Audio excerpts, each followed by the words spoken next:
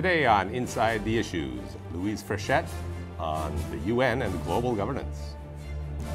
Welcome to a special edition of Inside the Issues, a CIGI online podcast. Special because we're in front of a live audience today, a symposium of the senior CIGI Junior Fellows here in Waterloo, Ontario at the Centre for International Governance Innovation.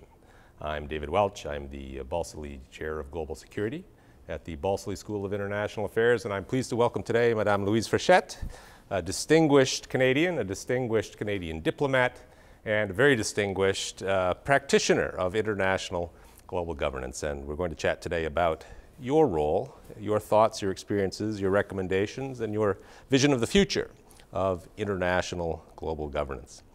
So let's start just by giving our audience a bit of a background on you. You had an interesting sort of trajectory into the international global governance system.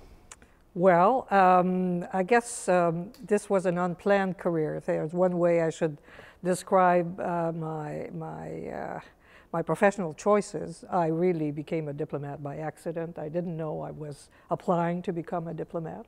They were just advertising jobs abroad, and I thought, why not? Wrote the exam, and it's only when I started that I realized I was a diplomat in training.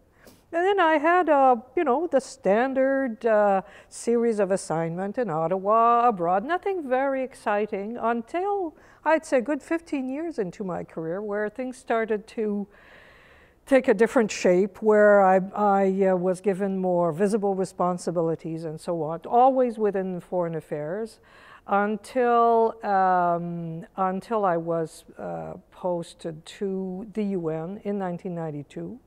As permanent representative ambassador by Prime Minister Mulroney.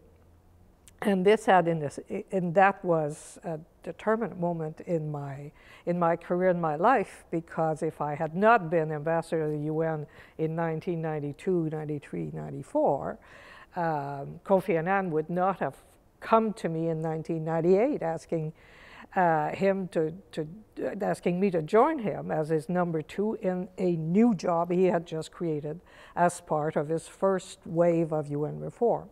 Between my time in New York as deputy, as a permanent representative of Canada, and my return to New York in 1998 to the UN Secretariat, I was briefly an associate deputy minister in the Department of Finance, and I was the deputy minister of National Defense for 3 years, which means I have an unusual background in the sense that I've done foreign affairs, finance, and defense, which is quite a combination. Which means that I know a little bit about a lot of things. Right. I won't ask you whether you like New York or Ottawa better, but Kofi Annan created this position, Deputy Secretary General. Tell us a bit about why he did that. What's the backstory to that? Well, you have to remember that Kofi Annan was the first Secretary General to come from inside the House, and therefore he knew the Secretariat of the UN very well. And he knew what the job of Secretary General entailed very well, perhaps better than all his predecessors who'd come from either the diplomatic service of their countries or they've been ministers. He knew how big a job it is to be Secretary General of the UN, and he felt that he would benefit from the support of someone who would be close to him in his office, in addition to the staff officers who usually don't support the Secretary General, but he wanted a post where there'd be enough visibility to carry some of his burden. But it's a post that didn't have any authority, no statutory authority whatsoever. It was a post that was defined as a supporting function to the Secretary General himself. And when I arrived, frankly, there were only a few general thoughts about what this new person would do. And it was clearly designed to provide backup to the Secretary General on issues where he had less time himself to be involved personally. Secretary General spends most of his time on peace and security issues. He's on conflict prevention 24 hours a day. He's in direct relation with the Security Council and its members constantly. And it leaves little time for him to worry about development issues and environmental issues. So that part of the job was written in, if you want, and so was the notion that the Deputy Secretary General would support and oversee reform. For the rest, we made it up as we went, and it ended up being a job with a very important coordination dimension, as well as a kind of troubleshooting dimension. When things really went off the rail, he'd turn to me and say, fix it. Right. Now, this is a hard question for you to answer, but do you think his asking you to take this post for the first time was a compliment to Canada or a compliment to you because he knew you personally, or some combination of the two, or something else? He had decided that since he was a man from the south, he was going to turn to the north, and he wanted a woman as his deputy. After that, I think it was a personal choice. There were other senior women he had on his list. In the end, he offered it to me. I think the fact that I was Canadian was no, it's not a bad calling card, but that's not the reason.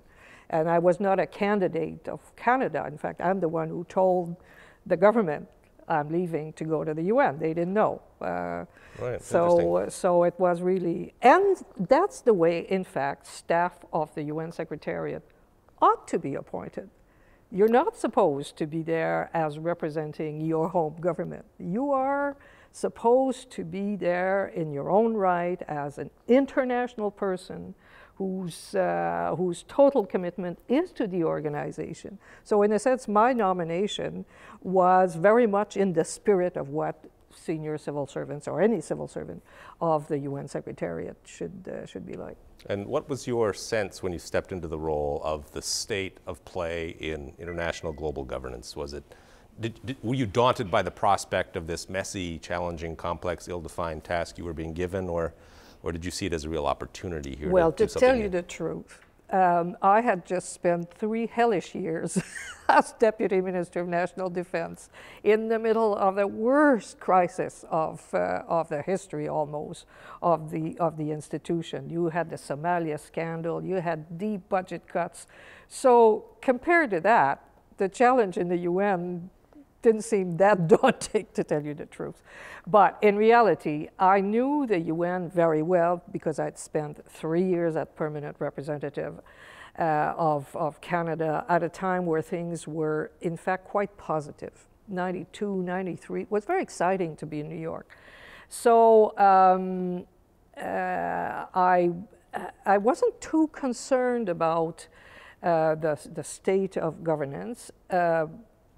Already Kofi Annan had emerged as a popular Secretary General. It wasn't necessarily the case when he was elected, because he was elected in complicated circumstances where the Americans decided that they did not want to give Kofi Annan's predecessor, Boutros Ghali, a second term. So there was a bit of bad blood around the member states that there was, you know, a new Secretary General because the Americans had said no to the tradition of two-term Secretary General. But by the time I arrived, a year after Kofi's election, the mood was in fact quite good, and Kofi was emerging as a major popular Secretary General with a popular following that was quite unusual. So it was a very exciting time. And of course, I knew many of his close advisors because I'd known them when I was ambassador. So it was not too difficult for me to make my way in. The challenge was to design the job and to make sure that all the senior levels in the Secretariat accepted to deal with a new player at the top. And that required some careful establishment of good working relationships with all the senior managers of the system to reassure them that I wasn't coming in to be another boss, that I was coming in really to make their life easier, to help them solve their problems, and to make the place work better. A good combination of challenge and opportunity. Yes. We'll be back with Louise Fréchette in just a moment. You are watching or listening to Inside the Issues, a CIGI online podcast. You can find us at cgonline.org, on Facebook, on Twitter, and on YouTube. Welcome back. We're talking with Louise Fréchette, former Assistant Secretary General of the UN and a distinguished fellow here at the Center for International Governance Innovation. You came into the UN position, Deputy Secretary General, at a time of reform. What was your sense of what was broken and needed fixing? And what was your sense of what was working and didn't need fixing? Well, there are a lot of things that need fixing that cannot be fixed by the Secretary General. The Security Council being a good example of something that needs fixing, that needs reform, but on which the Secretary General has very little influence. On the other hand, it was clear that there was plenty of room for improvement in the management and coordination of the UN system, that there was plenty of room for improvement in the way the UN carried out peacekeeping in particular. Of course, at the end of the day, the member states' support for some of these reforms was essential, if only because they had budgetary implication and you had to go to the member states with proposals. But our focus was very much on the machinery of the UN, making the machinery work better. It doesn't mean that the member states will decide to use the machinery in the way that you or I would like, but at least in terms of making the machinery of the UN more responsive, more coherent, better coordinated, there was plenty of space, and that's really the kinds of reforms that we pursued throughout the 8 years that I was there. Now, some people say that the UN has a very ironic history because it hasn't been especially successful at doing what it was set out to do, which was collective security. It's only had 2 opportunities really to do that. But it's been, some people would say, very successful in doing what it wasn't originally designed to do, including all the functional agencies, the peacekeeping, and now the peace building. What's your sense of the real strength of the UN as an organization today, as a contribution to global governance, and what's your sense of its main weakness? Well, Professor, I'm sorry to disagree with you. I'm happy to have you disagree with me. Because I think the UN has been more successful than we recognize in areas of collective security. If you don't define security, collective security, only in relation to kind of strategic threats to global peace, I think the UN interprets its mission in relation to peace and security in broader terms than that, in terms of prevention of regional conflicts, in terms of nowadays intervention in internal conflicts. And in that respect, the UN has as long a list of successful interventions as there is a long list of situations where it wasn't successful. We could spend time looking at why it was successful or not successful. But I think it has been more important than is often recognized in the fact that over the last 60 years we have not had a return to world war, that a lot of local conflicts have been brought to some form of conclusion. If you look at the experience of the UN at the end of the Cold War, the Cold War period was of course one where there were big limits to what the UN could do in peace and security. But since the end of the Cold War, many countries have, with the help of the UN, come out of long conflicts. They've had support in rebuilding peace. And nowadays you go to Mozambique, you go to Angola, you go to Sierra Leone. The UN's intervention of a peace and security nature has made a difference for the good. So, but that is a role it invented as it went along. That wasn't part of the founding charter. Well, which may be a good sign, right? That means the institution has some flexibility, some capacity to adapt to changing circumstances. Yes, absolutely. I think when you go back to the UN Charter, you realize that it was a very wise document and that to the extent that even some of the premises of the Charter go well beyond the notion that the UN exists to stop major conflicts between big powers. But it exists to promote human rights, to support people in their search for better living and for equity. In fact, everything that the UN does today is in application of the spirit of the Charter. It's clear that the founders of the Charter could not imagine in 1946 how their concept would evolve and would be applied. But in a sense, how the UN has evolved is not in contradiction with the original vision. It is in fulfillment in much more complex terms than that was envisaged at the beginning of a vision of the founders, which saw the need for some kind of central reference point in terms of the norms, and the Charter remains the normative reference for interstate relation and the use of force, and for collective efforts to make life on this planet more just and more satisfying for the peoples of the world. And what would you say its biggest disappointments have been, or its biggest weakness? What could use the most work now?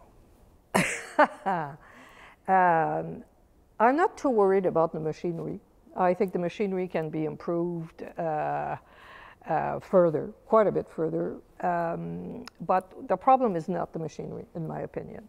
The problem is the vision that the member states have of what kind of world order they want, and therefore how they want to use this tool. The UN is a tool in support of their common vision.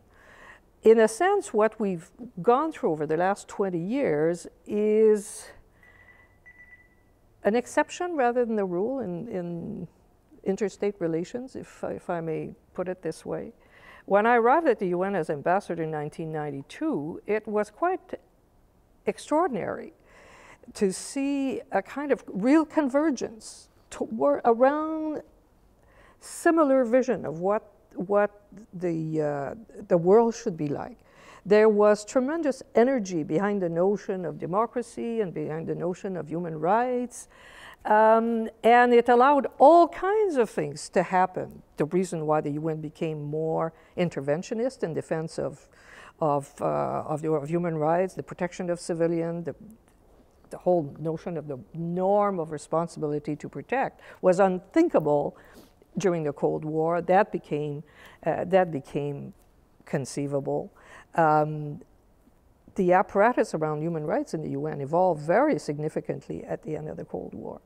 But that's because you really had a dominant ideology that was strong enough to rally the majority of member states. It doesn't mean that all member states were equally comfortable with it, but it meant that for one reason or the other, either they were too weak, Russia, or too preoccupied with their own internal challenges, like China, to really challenge this vision that was led very strongly by the Americans. 20 years later, we are at a new moment where, to me, the key questions is what does the international community, what do the member states of the UN, what do the new powers want out of the UN? What is the vision that they carry? Are they still committed to the vision of the Charter, a multilateral system? How far are they prepared to go in terms of the human security agenda, putting the security of individuals ahead of the security of state? That has been a very powerful concept for over the last 15, 20 years. Is this where China, India, the other coming powers want to take the international governance system? That's the big question. For that matter, is that where Canada wants to take it? Well, I think it's the forefront of that. Yeah, exactly. It's a very good question. Now, there's also the lessons that have been learned of the last 20 years, and I think some of the lessons learned of the last 20 years is that it's not enough to have a an invigorating vision of the world that you want, that some challenges are extremely difficult to meet. That the use of military force, for instance, in order to force respect for human rights, to force protection of civilians, to stop conflict, in fact, is fraught. We've tried many times to realize that it's not good enough, and we're not quite sure how to do it. So I think there's been some lessons learned that may make the international community more cautious in the future, because there's no obvious recipe that will guarantee that if you deploy 5,000 troops or 10,000 troops, you can stop massacre and things will fall into place. In that sense, the example of Rwanda or Kosovo are perhaps too simple. I agree with General Dallaire when he says if they'd sent 5,000 well-armed troops, we could have stopped this genocide. I think he's right, but I'm not sure that similar situations will all lend themselves to that kind of easy intervention. Same thing for Kosovo. Kosovo, bombing from the air, did the job.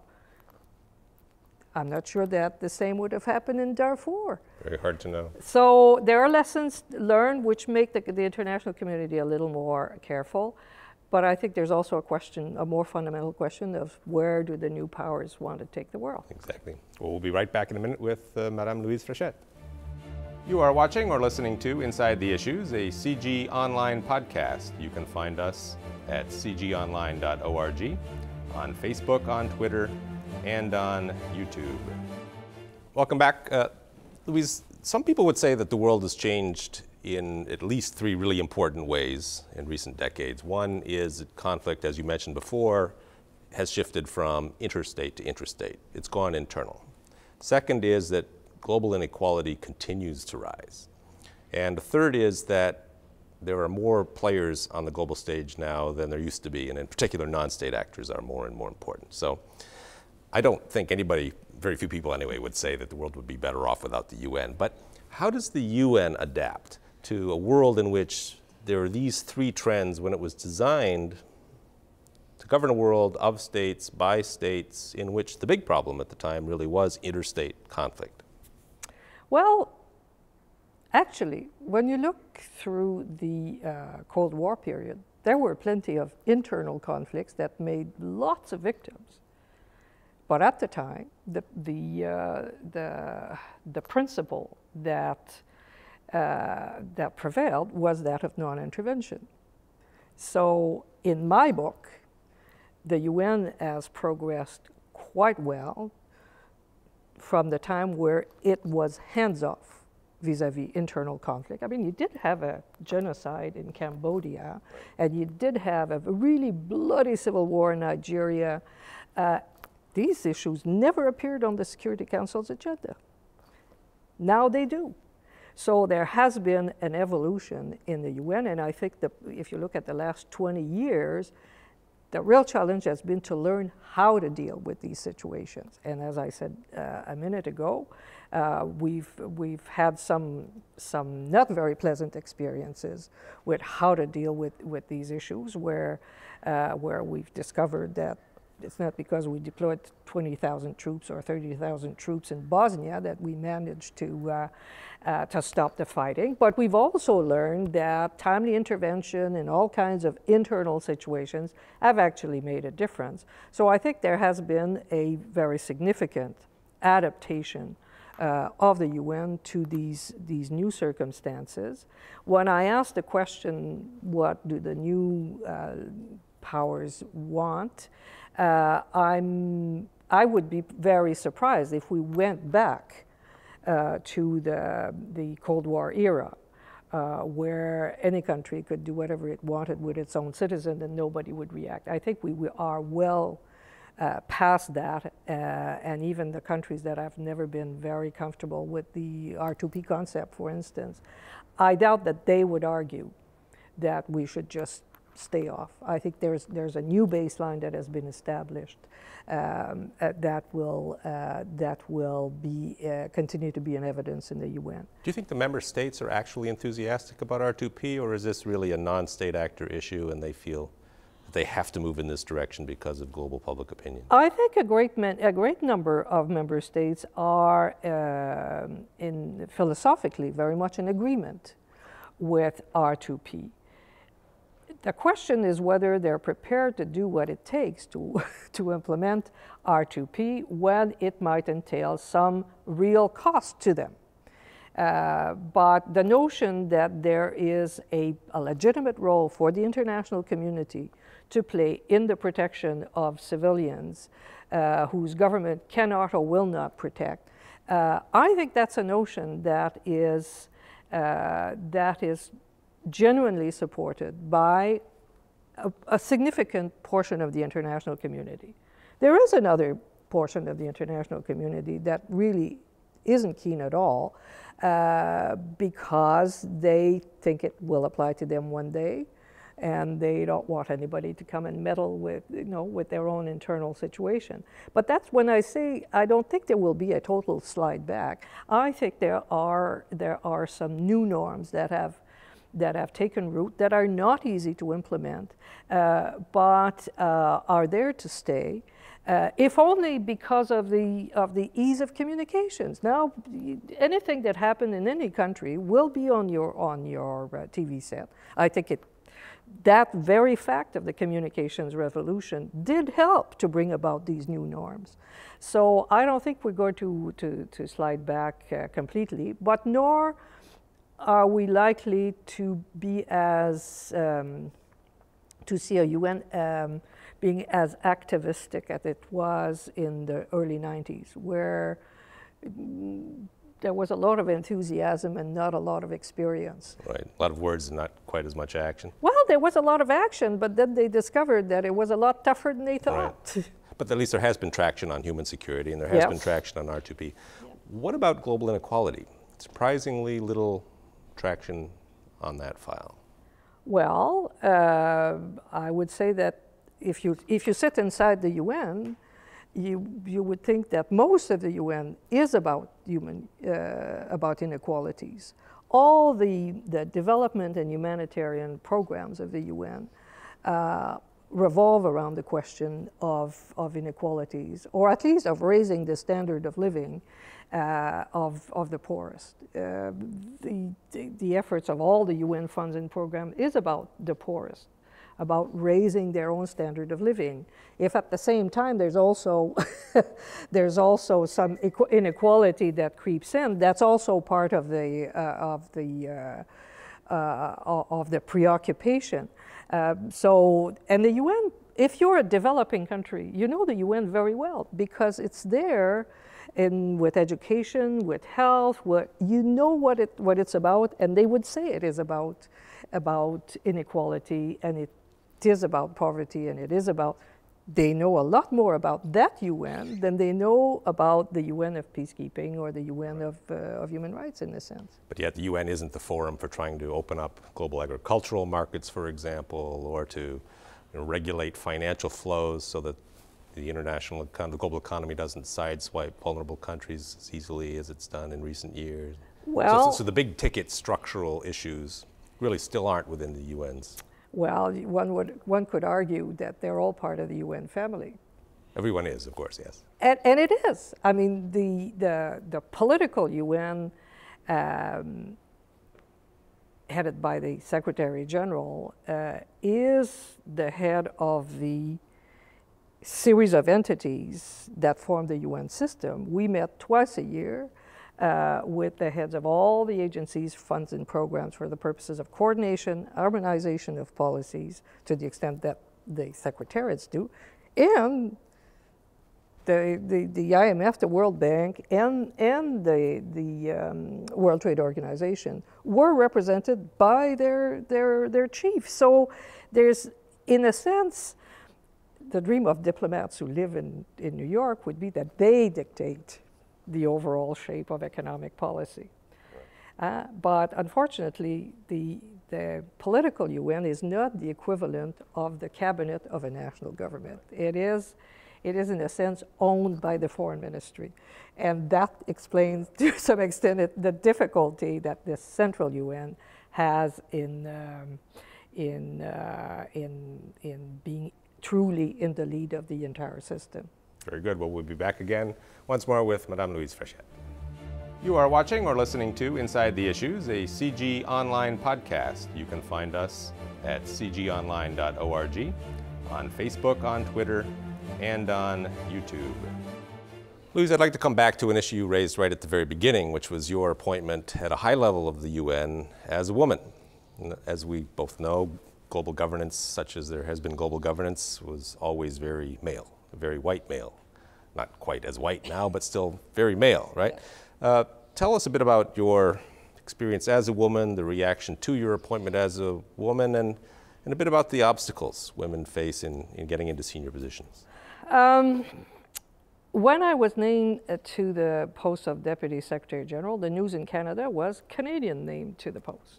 Everywhere else in the world, the headline was woman named to this new number 2 post. Because in Canada, it had stopped in a sense being a novelty, because we had women already in the most senior posts of the nation. You know, the clerk of the Privish Council, when I was there, was a woman. The Chief Justice of the Supreme Court is a woman. We've seen women in almost every possible capacity in Canada, not true in the rest of the world.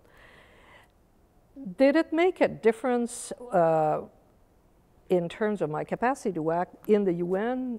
No. Not at all. Partly because by then it didn't bother me to be a novelty or to be as part of a minority. I came with 30 years experience. I was well known in the place. I didn't feel that being a woman made one iota of a difference to my ability to do my job. And I had a small group of wonderful colleagues at the head of UNICEF and WHO and the World Food Program and the High Commissioner for Human Rights. I wasn't the only senior woman. What I did realize, however, was that the fact that I was a woman was immensely comforting for the women in the Secretariat, the more junior women. For them, it was really encouraging to see a woman at the top of the organization. And I came late to the realization of how important it was to the self-confidence of women in the Secretariat, and I suppose also in the diplomatic representations of many countries. By now you have most countries of the world, even the ones you think would have no women, have women in their diplomatic corps, and they have women in their diplomatic representation to the UN, but they tend to be more junior. So to have a senior woman is not insignificant, and I must admit I had not fully appreciated that at first. And do you encourage young women to get involved in the UN system? Absolutely. Absolutely, in the UN system and in international relations and in foreign affairs, absolutely. There was a time where being a woman was a bit of a problem in personal terms. If you wanted to have children, how would you be able to reconcile your obligations to take postings, to move around, and you had a spouse who probably thought his career was more important than yours. That was a challenge at the time. I think this is changing fast. I think this has changed. Certainly in the UN Secretariat, there were many women, and most of them were married, most of them had children, and somehow the system, and they have, maternity leave and all of that, and somehow they found ways to accommodate their private life and their professional life. Whether women end up having busier days than men, that could well be still the case. But whether it is possible to thrive in an international career as a woman, I think so. Do you think we'll see a woman Secretary General anytime soon? I would hope so. I would hope so, but at the same time, I would be the last person to suggest that this be the primary criterion. In fact, being Secretary General of the UN is one of the most challenging jobs on earth. It takes an exceptional person, and we really should look for the best person possible to run for that job. And I wish we could do away with this notion that the part of the world that you come from has to be a determining factor until your region has had its turn. Go for the best person, and if it can be a woman, all the better. I hope so as well. Well, thank you very much, Louise, for sharing your thoughts and your experiences with us. And thanks to everyone watching for joining us today on Inside the Issues, the CIGI Online podcast. Look for us at cgionline.org, on Facebook, on Twitter, and on YouTube. See you again next week, I hope.